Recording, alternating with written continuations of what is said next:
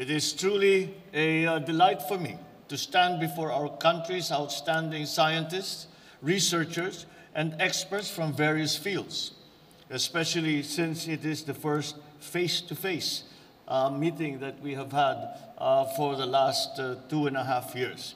And I'm glad that I am able to attend this conference, and that we are starting to feel the diminishment of the problems that we had been feeling during the pandemic.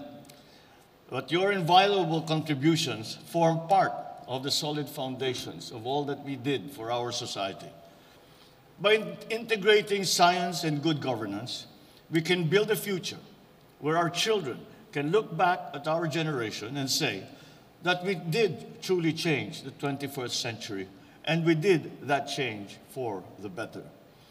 Imagine what we can accomplish together once we light our path with the foundations of science, sustainable agricultural technology that will help our farmers, cities that will run on green energy, safe and affordable medicines for diseases that were once thought incurable, amongst many other successes that we have seen from the scientific field.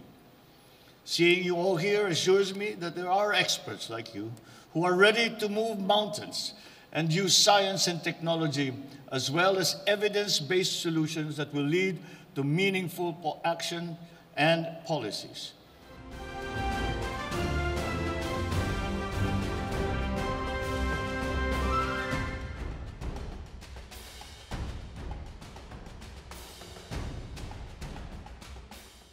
Napakahalaga po ng role ng siyensya at teknolohiya, at ang ating pong Pangulo ay #1 supporter upang matulungan ang ating mga kababayan maging economically developed ang ating bansa at mabigyan ng magandang karanasan at buhay ang ating mga kababayan.